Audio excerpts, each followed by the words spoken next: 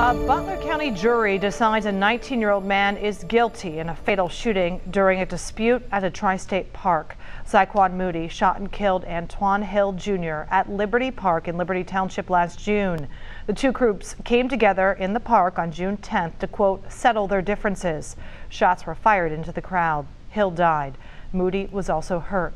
Police originally charged another man with murder, but investigators determined he didn't fire the fatal shots. That man, Romel Velasquez, did plead guilty to an aggravated assault charge and is serving 2 years in prison. The judge will sentence Moody later this month.